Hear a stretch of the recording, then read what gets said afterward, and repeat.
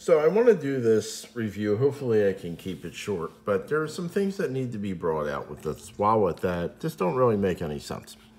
This is the MURADIN chocolate tactical billfold wallet with the AirTag holder, and this AirTag is my AirTag. You don't get an AirTag with it. Let's make that clear. Somehow I got two of these. They sent me two, and this is what it looks like when you open the box. Okay, obviously I took the other one out. I guess maybe I can give this as a gift or something.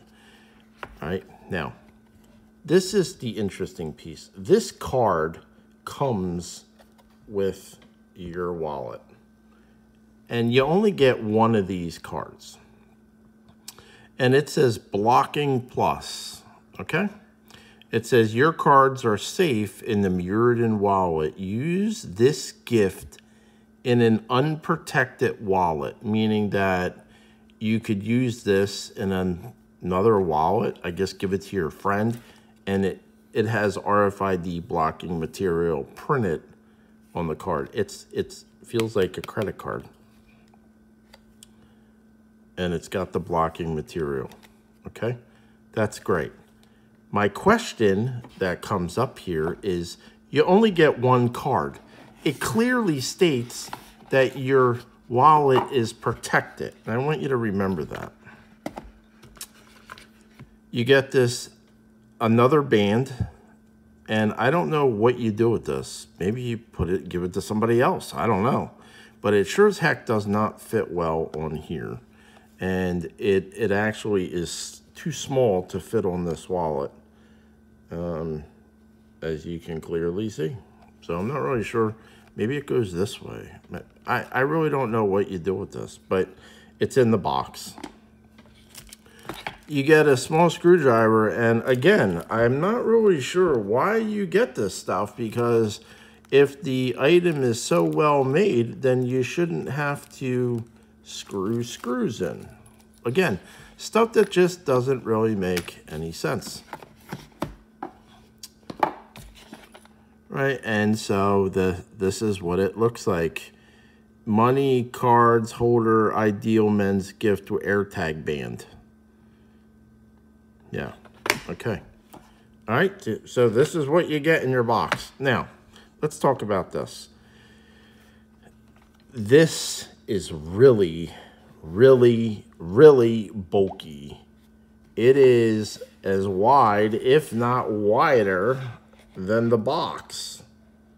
Without the AirTag holder, it's already as wide as the box, so it's pretty wide. And maybe if you have a bag, or you carry a bag of some sort with battery bank and all the stuff that you need, or you have a computer bag, then it's not going to be such a big deal. But, excuse me, it is very thick, okay? Again, this AirTag is mine, and you have to purchase your own. Sorry, Charlie. Does it feel tight inside? No. Can I pop my AirTag out? Absolutely. So is it secure in there? I'm not really sure, but I guess, if you don't push on it, like I'm pushing on the back, it stays in there. I guess. It's not like a waterproof AirTag holder that you can buy on Amazon. I bought these on Amazon, and you put your AirTag in there and it stays all nice. Right? And you can attach this to whatever you want. Okay? But I don't know. It's kind of, if you look at reality with this AirTag, I guess it's, if you have it in a bag, then you always know where it is, because you'll know what your location is off the AirTag. I don't know.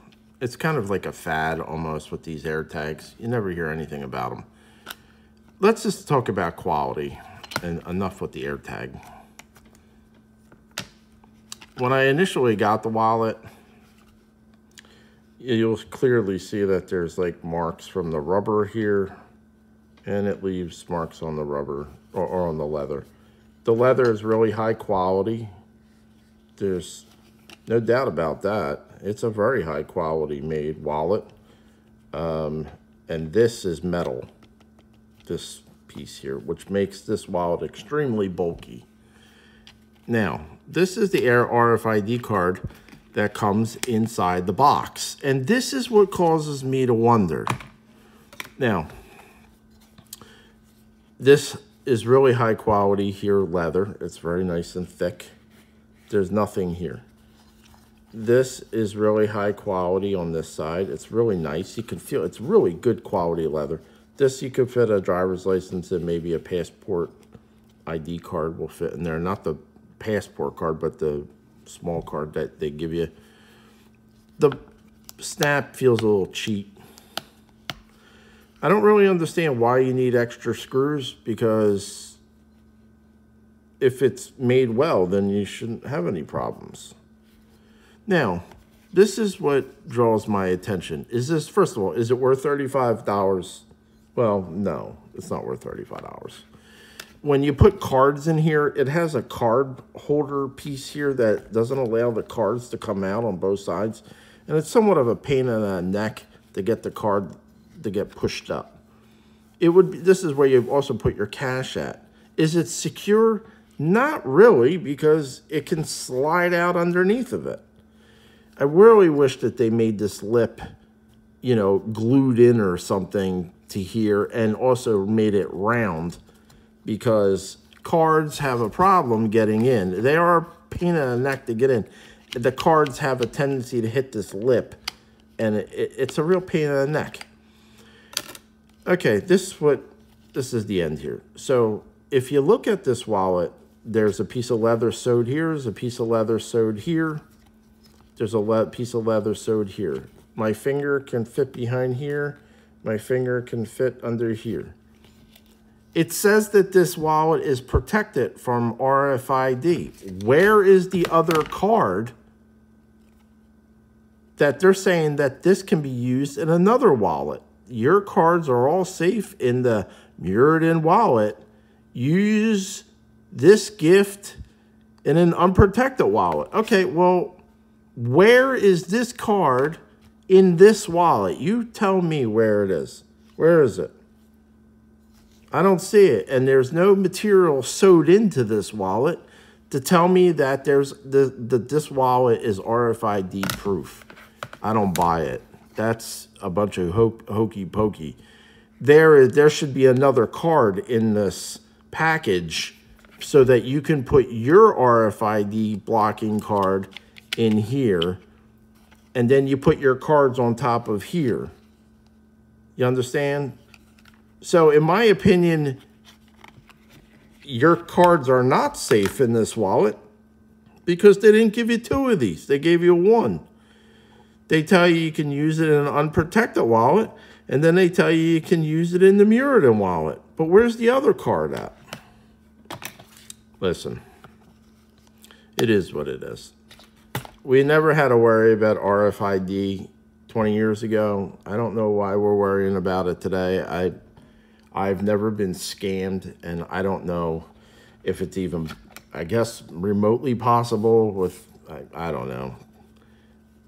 Transactions happen in nanoseconds today, and pulling a card out of the air is, I would say, almost next to impossible.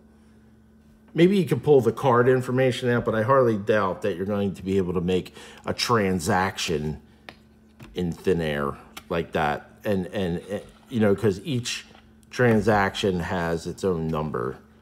So the chances of that happening is probably very slim. Is it really necessary? I don't know. Is it worth $35? No. And it's very bulky. So there you go. There it is. There's a real review, unlike what they give you here. Happy shopping.